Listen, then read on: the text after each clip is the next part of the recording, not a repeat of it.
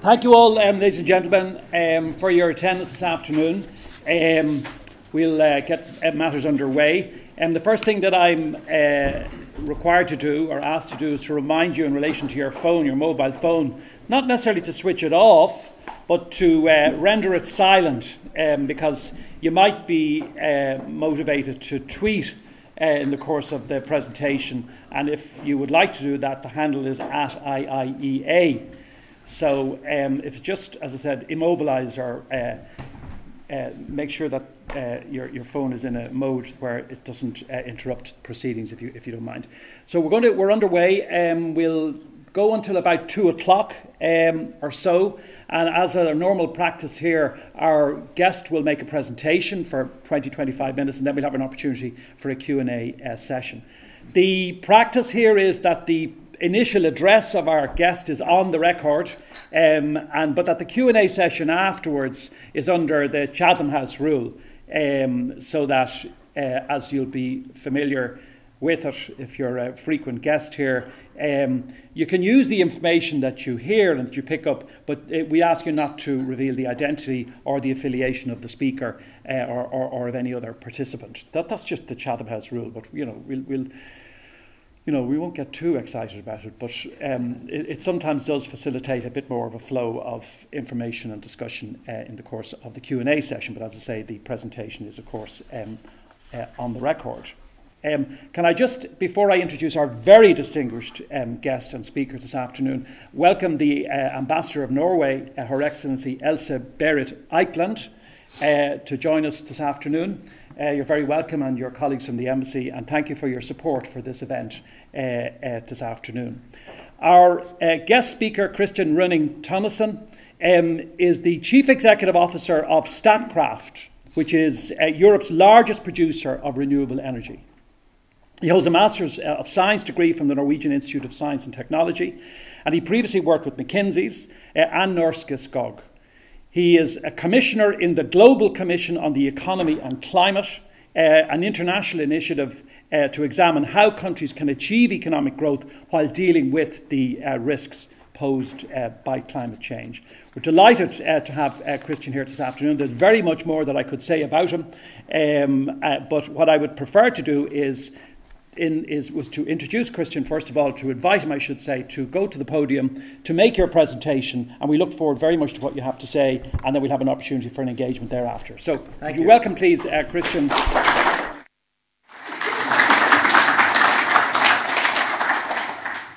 It's a great pleasure for me to speak here at the Institute for International and European Affairs. Ireland has high ambitions in renewable energy, and Statkraft of Norway also has high ambitions here in Ireland.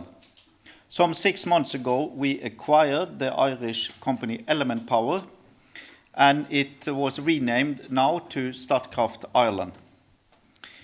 So Ireland is now one of the selected growth markets for us in Europe, and also one of the important countries if you look at the total global portfolio that we have. And I can assure you, this is not going to be a Viking raid. In fact, I want to start with a few similarities between Norway and Ireland. Ireland has the 17th of March, St. Patrick's Day, and Norway has the 17th of May, where we both celebrate our independence and being free nations. We both have small populations, around 5 million people each, so we are of the same size. And throughout the history, both Norway and Ireland has experienced to be controlled by a larger kingdom.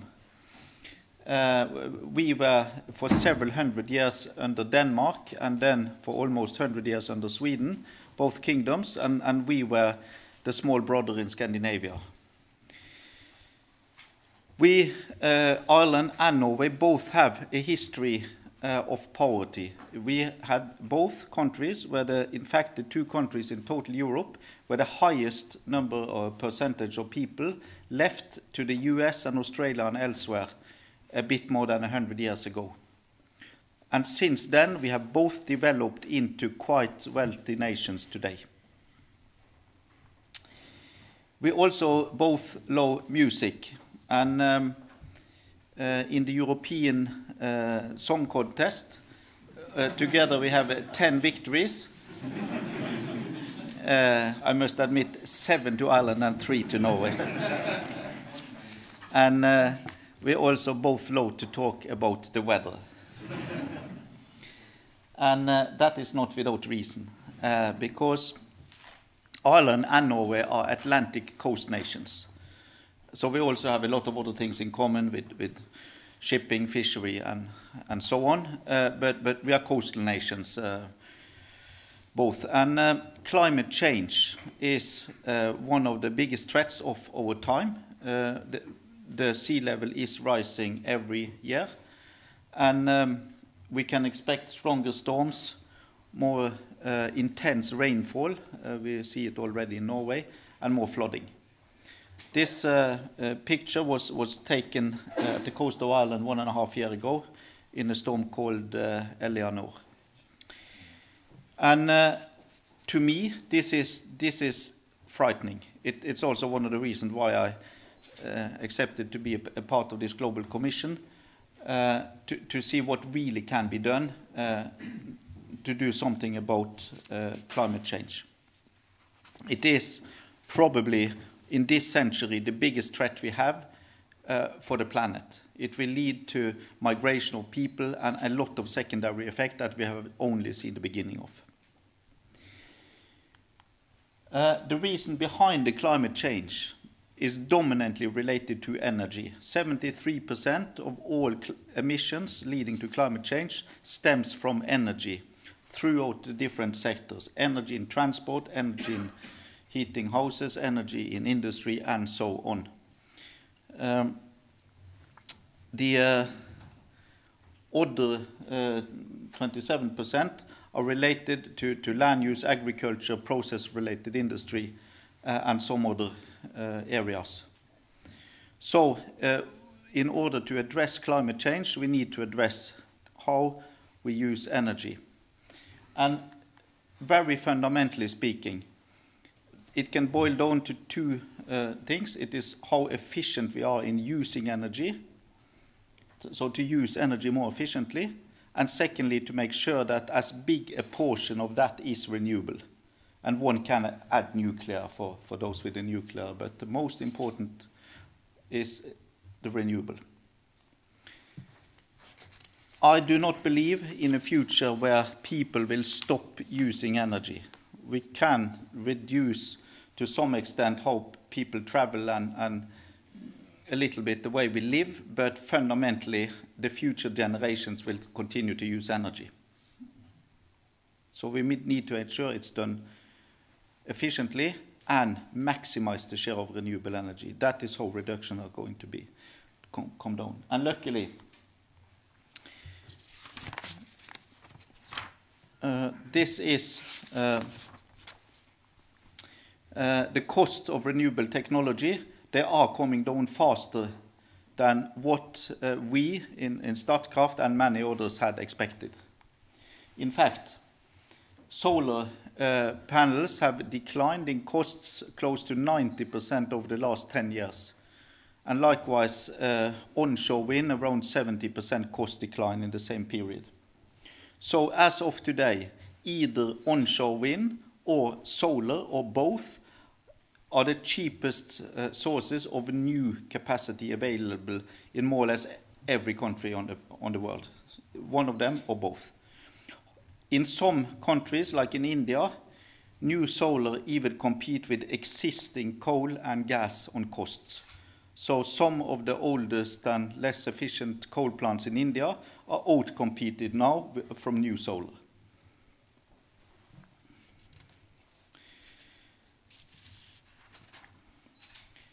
What it means is that we expect in Statkraft that renewable energy will take a dominant share of all electricity produced in the world in the next 2 decades. All the blue areas here, from the dark blue, which is hydro, up to the two on the top, which is wind and solar. All that combined is renewable energy. And this is our low emission scenario. And in this scenario, it constitutes 7% of all electricity produced in energy terms, in terawatt hours. If we took it in megawatts, it would be even much more a share because the production hours are less for renewables. But this is energy. At the same time, coal declines, while gas, in fact, stays, may even increase a little bit, and oil declines. This is our low emission scenario. We have one other scenario, a base scenario, where it is still 50%. And my view of the future is somewhere between the two scenarios, between 50 and 70% of all electricity. Here in Ireland, you have a target of 70% in 2030. So you are a bit ahead of this, but you are not alone. The whole world is going in the same direction. Today, we have energy consumption on the planet, which is about 81% fossil and about 14% renewable. We expect, in the same scenario I just showed for electricity, that this translated into total energy will develop into more use of energy because the population on the planet is still increasing and wealth is increasing and energy use is increasing. Well, total energy consumption increases, but it is to a large extent offset by more efficient use of energy, and most of that is coming from replacing combustion processes, fossil processes, with electricity, and electricity is much more efficient. So still, fossil fuel in this scenario will constitute 59%, little less than 60% of all energy used, but it's less than 81, and it is in absolute terms also less than today. What will decline the most is coal. Gas will increase a bit, and oil will go down. This scenario was not constructed by us to reach any specific target of temperature rise, but it happens to be equivalent to 2-degree scenario. But it was constructed as a trend extension on the existing technology development going on. If we are going to reach 1.5-degree scenario, there needs to be even faster and more shrinking of use of fossil energy than this scenario shows. And that will hit coal even more, oil even more, and to some extent gas. But gas will be the one that we need the most, the less emissions per unit of energy, and what will remain for the longest time. Coal will be phased out the earliest. If we look on a capital aspect of energy,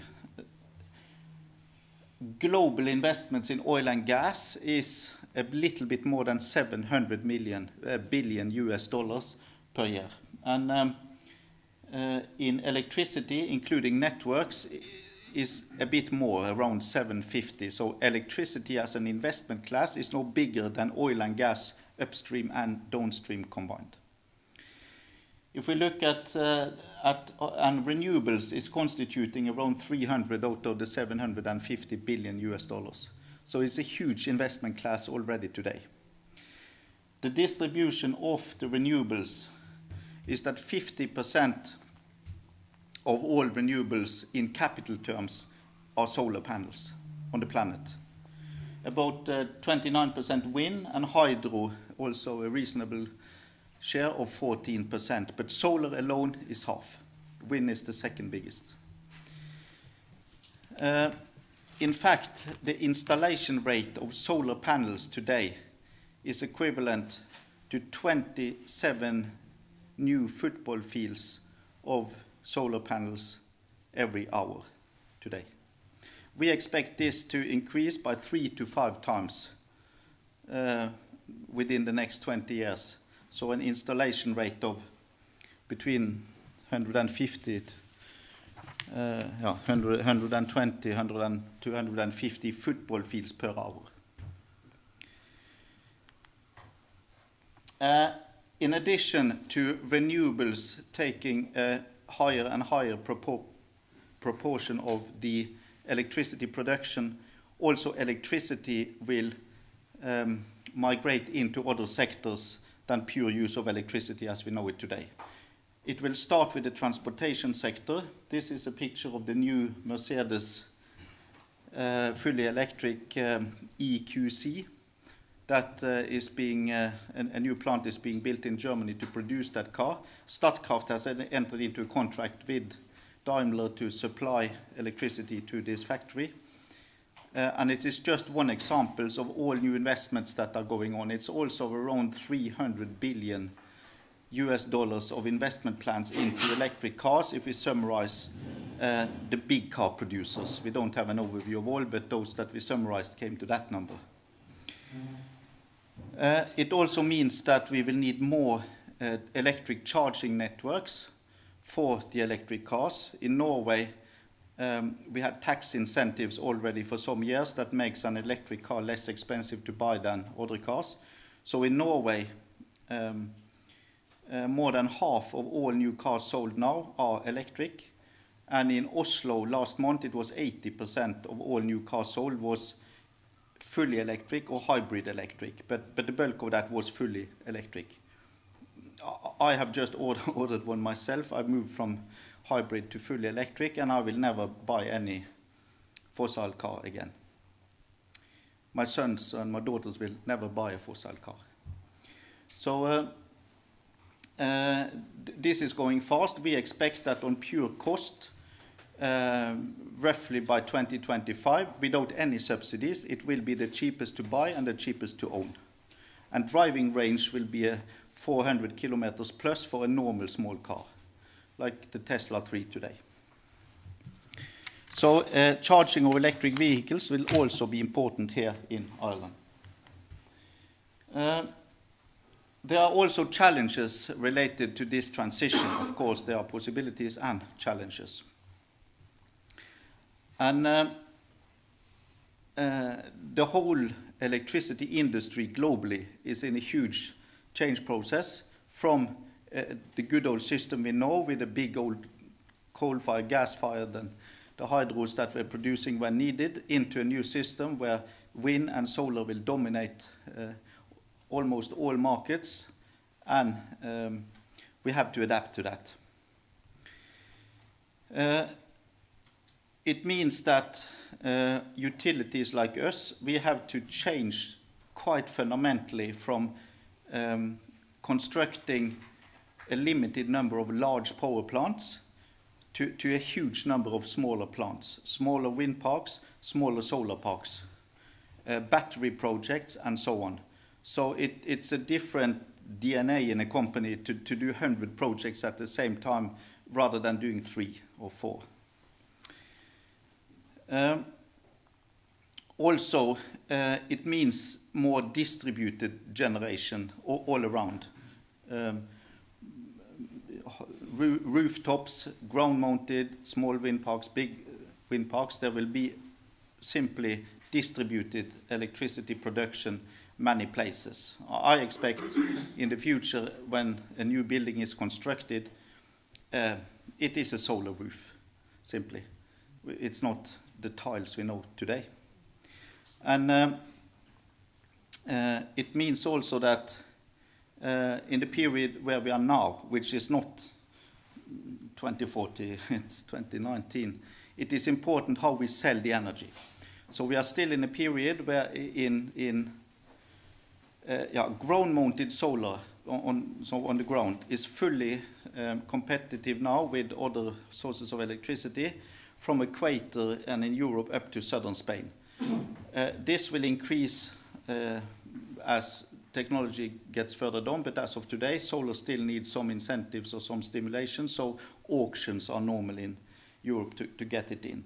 Wind are fully competitive in Norway and Sweden without any subsidies now, but there can still be need for auctions in Ireland and other countries in order to have it deployed at enough rate. But it will also be without any need of subsidies some years ahead. Right now, to how we sell the energy, to sell power purchase agreement, PPAs, to companies or long electricity contracts are key to deliver on this transition, it is not only a question of how we produce the electricity, it's how we sell it. Auction is one way, but to sell directly to the customers that wants to source renewable energy is also a very important part of this transition. Another aspect of this change is illustrated here on a logarithmic scale on the y-axis. So the nuclear plants are extremely large, big, expensive, takes many years to construct. Coal and hydropower, like in the middle, wind power less, and solar even less if it's a relatively small solar park. So it means that the scale and the scale of the investment and the time to invest has shrinked a lot. That means that there are many companies that can enter this market. It will not be dominated by utility companies like the nuclear industry and the coal industries. This will be enormous amount of investors from private persons just constructing a wind farm on their own farmland to financial investors that don't know that much about energy, but they are investing anyway in wind and solar. It's simply more smaller and more easy to build. So that is also a huge transition from a few large utility companies to hundreds of thousands of investors into this. Having said that, it is also a role for the new, for the good old companies like Statkraft, but not if we continue the way we did. We have to adapt, be able to compete both on cost and speed with the new players. It's also a truly international market. In Norway, in most European countries, South America, India, wherever we are, there's a huge competition here between local and international companies, and that's good, but it's also tough. So that's also putting challenges on us and everyone else. Another interesting aspect is that wind and solar produce electricity when there is wind and solar. We all know that. It's not the big news, but the size of it is interesting to observe. This is 2025. It is a study that we made together with the Bloomberg New Energy Finance for the Northern European countries. And the blue here are so-called dispatchable renewables. It's hydro that we can control when to produce because we have storage magazines. But the red are intermittent, those that we cannot control. It's wind, solar, and run-on-river hydro that produce when there is sun, wind, and much water in the river. So the red part is still limited in Norway because we have so much hydro. But in Ireland, and that would be the same in the UK, Netherlands, Germany, Denmark, it's a huge share. This is in megawatts. But it means that the difference between a day with a lot of wind and a lot of sun with a night with no wind is that this red goes from full to nothing. So this blue, the dark blue and the light blue will have to take all the swing. Plus demand that can adapt and consume less electricity when there is less production. For instance, when we charge the electric cars. So it also takes a lot of change to have a system that has to adapt to variation in production, whereas the good old traditional system was adapting to variations in demand. The technology is there, it works okay, but there's a lot of IT and software needed to take that transition. It will going to be an intelligent transition. And that makes room for companies in Norway, in Ireland, and in like any other country early in this transition that we will develop software systems and skill sets to control all this that we start using ourselves and that can be exported. And with all the IT industry here in Ireland, I think this is an interesting aspect that can be a business of the future. Statkraft, we intend to be among the players that will help out to handle this flexibility with integrated systems of demand control, running flexible gas, not gas plants that we own, but with companies we cooperate with, and batteries. We have already taken an investment decision for the first large-scale battery here in Ireland, down in the southwest. In Germany, where we have been more years than here in Ireland, we have developed a system that we call a virtual power plant. The virtual part here is that we connect a huge amount of power plants. We have around 1,400 power plants in Germany that are connected to our system and controlled by us, but we don't own any of them. These are wind parks, solar parks dominantly, but also some biomass plants and some hydro plants. So this is all controlled from one control center in Düsseldorf. We can turn the angle of the blades of the windmills in microseconds to balance out the electricity production of 12,000 megawatts throughout Germany from one place. So it is important for renewable energy also to be intelligent handled. And Statkraft is market leader in Germany and in the UK, and also number 3 in India. And maybe we can contribute here together with Irish producers to do some of the same here. A few words about Statkraft at the end here. We are present in 16 countries. We are the biggest producer of renewable energy in Europe, but we are by far not the biggest producer of electricity in Europe. The biggest is EDF in France. But we have more renewable than any others. And we have about 19,000 megawatt, most of that renewable, but some of it is gas-fired in Germany. And we operate 22,000 megawatt for others, the 12 I mentioned in Germany plus 10 more. So we actually now control more power stations for others than we own ourselves.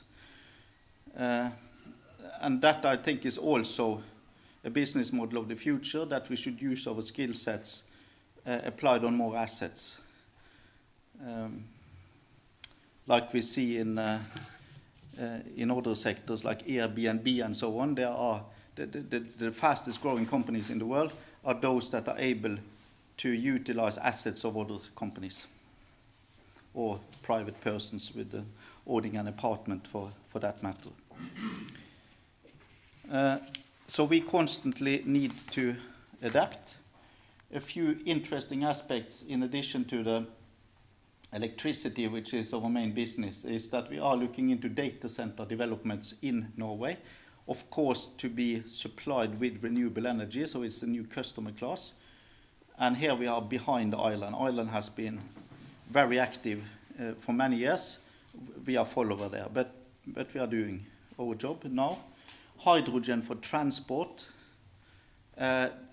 Electricity in the future could be so cheap that we can produce hydrogen in a cheaper way than extracting it from natural gas if there is some price of CO2. Not extremely high, but a meaningful price of CO2 will give that transition. And that, of course, will create a lot of hydrogen available for other purposes. And we are looking into floating solar. We have a project in one of our hydropower plants in Albania. If we cover 4% of the surface of the reservoir in that particular power plant, we double the capacity. So we will have equally much solar capacity as hydro turbine capacity in the same plant. And of course, we're just holding back the water when there is sun, and therefore we can have like a perfect mix in one plant. And the potential for floating solar around the world is huge, and it is today much cheaper than floating wind, for instance. And this is first generation floating solar. So I think this has a huge potential. We are also looking into biofuels, which is highly interesting for Ireland because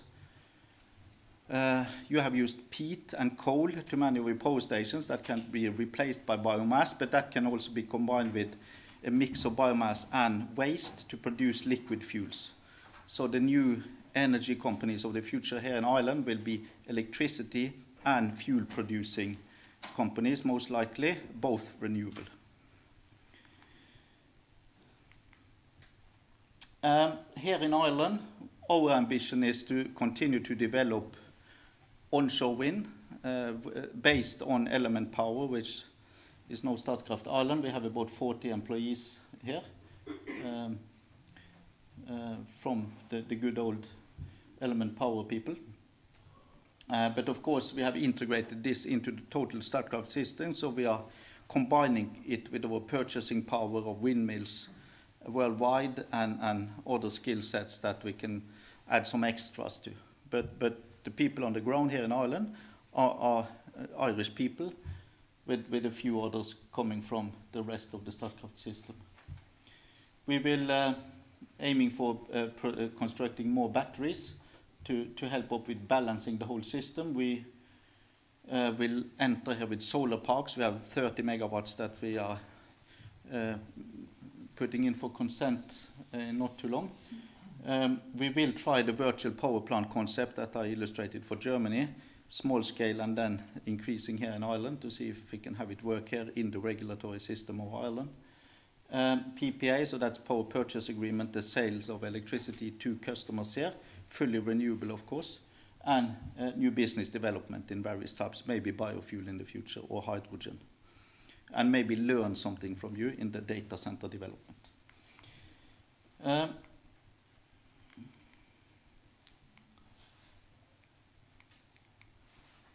Skipped one here. Yeah.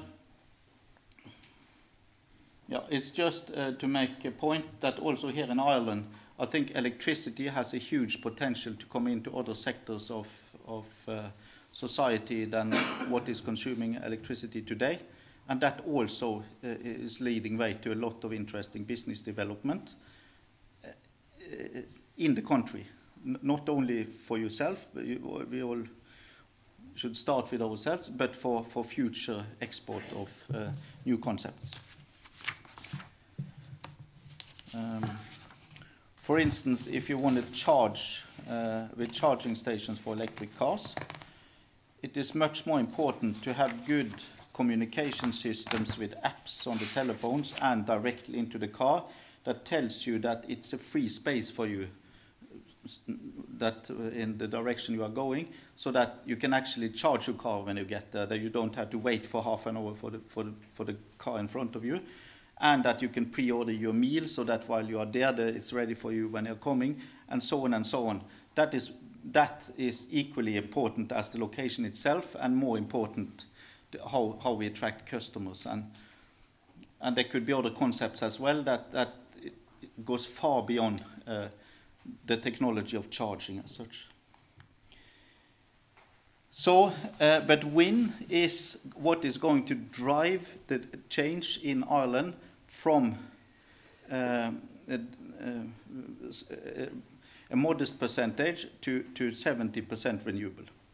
It will be also solar, there will be other technologies, but wind will be leading. Onshore is the dominant source, that is where we are, but there will also be a large offshore development quite likely.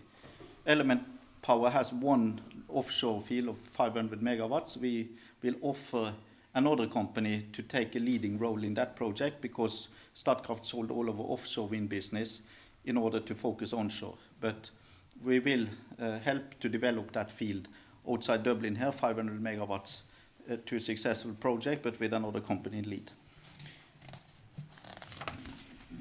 So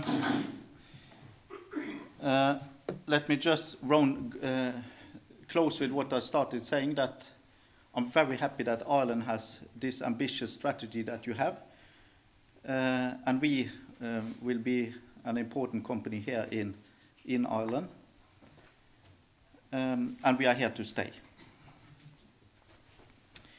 Ireland is an integrated part of Statkraft. We will also learn from Ireland. It is not, we don't have the mentality that we know the best of everything, but we will combine what goes on here with competence in other parts of the company. And I hope we can really contribute to Ireland becoming a global leader in climate action and in the development of renewable energy. Thank you.